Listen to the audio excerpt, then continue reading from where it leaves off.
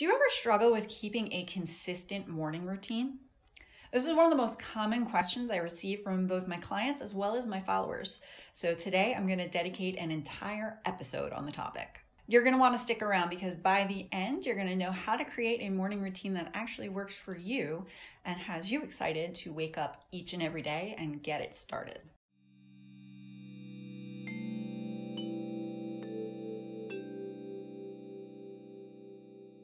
So the truth is, I've actually never been a morning person naturally. So if you ask my mom in particular, one of the things that she loves to embarrass me, telling stories to, friends and family, is how difficult it was to get me out of bed to go to school as a kid. And it wasn't until probably my college years that when I went on a personal development kick, and I started reading books about what the most successful people do in the morning, that I started to learn exactly how beneficial a morning routine can be. So with that in mind, I've read several books on the topic, and I've done a ton of experimentation for myself on how to make a morning routine that works for me.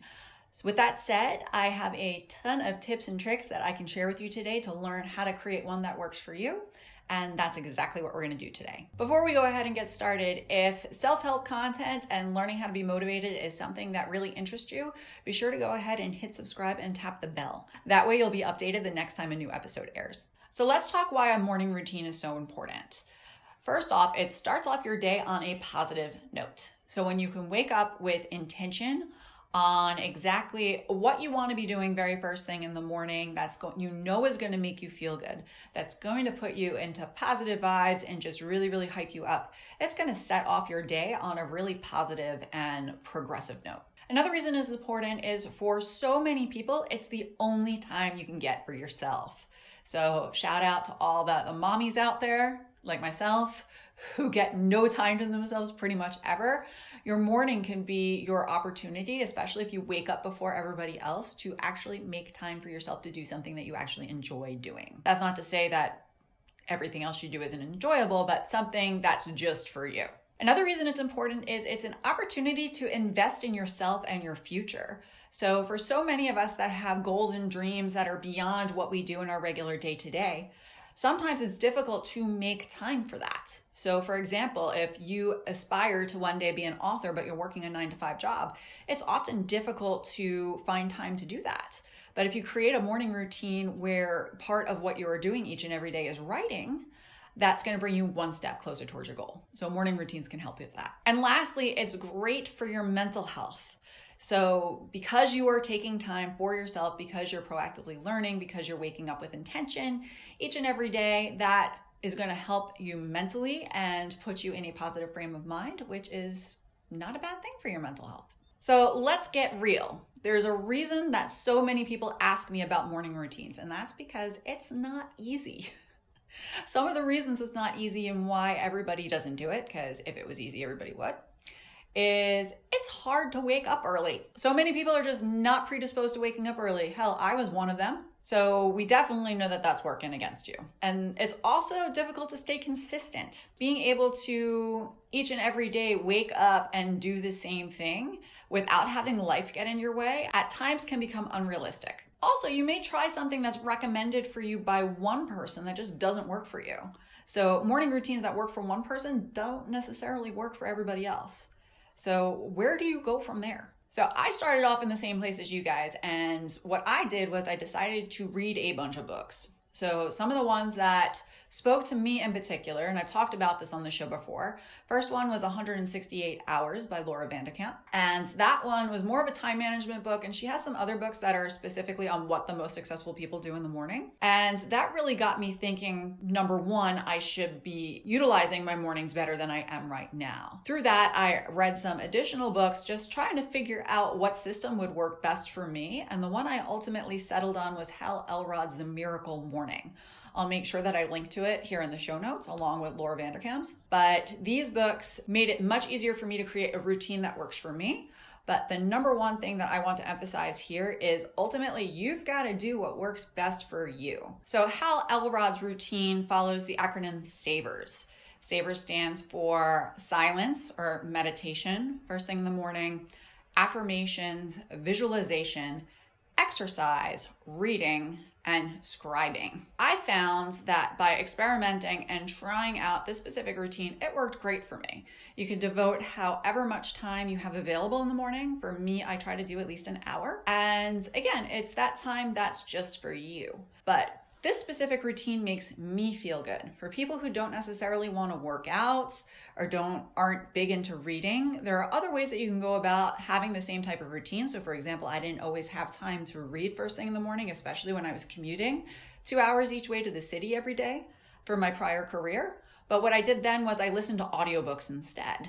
So there are different ways that you can mix and match and make things work for you, but the core point of this whole episode is just to create a routine that works for you. That's something that you actually want to do. And I'm going to talk you through right now exactly how you go about doing that. First and foremost, you have to be clear on why it is you even want to have a morning routine. What are you trying to accomplish? So I know for me, I personally use it as time for myself. I use it to nurture myself, to work on my health. Exercise is a big part of mine. My mental health care is in there too with my meditation, as part of the SAVERS acronym. But you have to get really, really clear on what exactly it is you're trying to accomplish. Using the example I used earlier with the person who wants to become an author but doesn't have time to write their book, your morning routine might be that you specifically want to write your book. So you're going to wake up each morning, make your cup of coffee, for example, if that's what makes you happy, sit down and dedicate that time to writing. For a lot of people, it may be that they want to get fit and get in shape. So exercise may be the focus of your morning routine. Figure out exactly what it is you want to accomplish, because that'll make getting up the next day in order to do that very first thing in the morning that much more motivational for you. Next up, what activities do you currently do in the morning that you aren't necessarily happy with? Evaluate your current morning routine and decide what is it that you would like to change. So for example, I personally hate rushing in the morning. I absolutely hate it. I can't stand it. So for me, one of the first things that I evaluated in creating my morning routine was to try to not have as many preparatory acts first thing in the morning, and I would try to do them in the evening before, not that I'd have to handle them the very next day. We're going to talk a little bit about prepping for your morning routine in a few minutes, but just stick with me on it.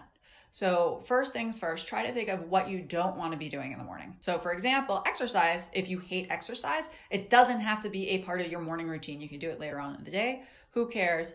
You really want your morning routine to bring you from a place of positivity and alignment very first thing in the morning. So it is so, so important that you're doing something that you actually enjoy. Otherwise, you're not going to want to wake up to do it. Next up, you want to start thinking about what activities make you feel good. So for me, meditation makes me feel amazing. So I do it first thing. Same thing with my yoga. I love to read, so that's a very important part of my morning routine. But what is it that you enjoy? For some people, it may be having a cup of coffee every morning and watching the sunrise. What activities spark joy within you? Try to incorporate them into your morning routine. Then from there, you're going to commit to doing a minimum of 21 days every single day, waking up for your morning routine. Now, I also forgot to mention too, your morning routine doesn't have to be very first thing in the morning. It doesn't mean that you have to wake up early. And I'm going to talk about this a little bit more in a few minutes. But whatever time you wake up naturally and then fit that routine into your calendar, make sure you actually schedule it for at least 21 days, that you have an alert somewhere that that's your time to wake up, and commit to it and move forward with it. It takes 21 days to make something a habit. So it's mentally much easier to start with thinking, okay, I'm going to do this for 21 days and then I'm going to evaluate how it's working for me, as opposed to going into it thinking that this is my new morning routine. I'm committed to it for the rest of my life, because that's just going to psych you out and you're going to stop. Some other things you could do to make your morning routine easier is committing to your health. So a lot of times it's difficult to wake up early in the morning when our health is out of balance. So if you're not getting enough sleep each night, if you're supplementing with caffeine or other types of supplements that can disrupt your sleep, these are all things that are going to make it harder for you to wake up, even if you want to wake up. So definitely take care of your health first and foremost. Another thing that's also helpful to get you out of bed a bit earlier and be excited for it, like I mentioned, is to set yourself up for success the night before. I personally absolutely hate doing preparatory stuff in the morning. So some of the stuff that I do the night before is I get my son's lunch ready for school. I get all of our clothes laid out. I put out my workout clothes if I'm going to do yoga first thing. My book is next to my bed that I want to read. So everything is ready to go. So when my alarm goes off, I don't have to do anything else. I just get to go right into my routine, and it is just blissful and wonderful, and it's my time and I love it. Another thing that's helpful too, especially if you have difficulty waking up first thing in the morning, is to try a sleep cycle app. This was one that worked great for me. I use an app that's called Sleep Cycle, but what it does is it tracks as you're sleeping throughout the night at what point in time you are in your sleep cycle. And it gently wakes you up at a time that you are more awake than in a deep sleep. This I found I wake up less groggy, and it's much easier for me to kick my feet out of bed when I use this app versus when I don't. So if getting out of bed is something that is in particular difficult for you, definitely check out a sleep cycle app and see if that helps. All right, so let's talk about some challenges. I know what you guys are all thinking. First up is, I hate waking up early. That's fine, then don't. Super simple. Just because it's a morning routine doesn't mean it necessarily has to be in the morning. If you work at night and you wake up at 11 a.m., guess what? You can do your morning routine at 11 a.m. It's more a routine that's for the start of your day and doesn't necessarily have to be a morning routine. So another fear that a lot of folks will have is, okay, well, what if I start a routine and then life gets busy and I don't have time to do it later? Well, guess what? You're not married to your routine. Routines are meant to evolve with you based on what your personal needs are. It's more important to make the commitment to make that time for yourself. So if things get busy and your current routine is at an hour, I know for me, I'll just cut it back. I'm happy if I go through my savers, within 15 to 20 minutes if I don't have time some mornings. Other mornings I have no time and I just can't do it. And that's fine. You forgive yourself and you move on to the next day. It's not a big deal. And like I mentioned before, a lot of people will say, okay, well, Corey, you mentioned, you're doing meditation and visualization and, exercise and all these things. I don't have time for that every day. Well, that's fine. Then you don't do it every day.